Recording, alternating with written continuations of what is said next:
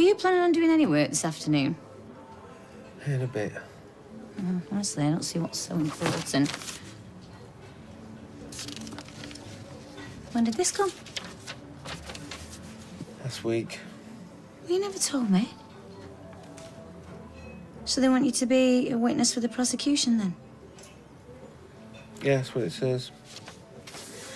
Right, well, suppose we knew it would come in. Mustn't worry about it, though. I'm not worried about that. I've got bigger things to worry about. Like what? My mum not told you.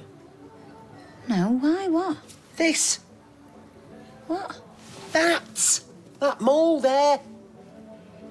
That's not a mole, it's a freckle. It's a mole. And what's more, it wasn't there before. I know that. So? So?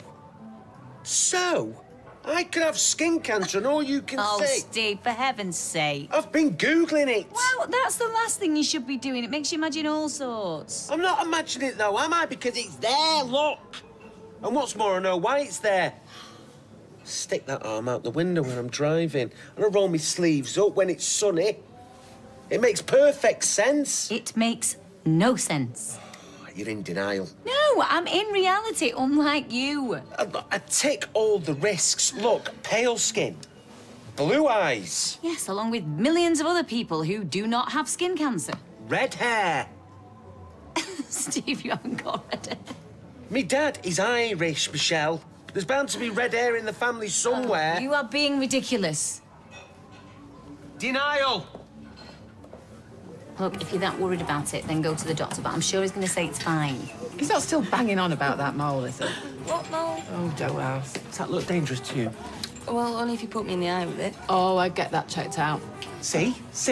Yeah, well, I agree, actually. Just maybe you could get that hypochondria checked out at the same time. No, you can't be too careful. My great-aunt found a mole, ignored it. She was dead 6 months later.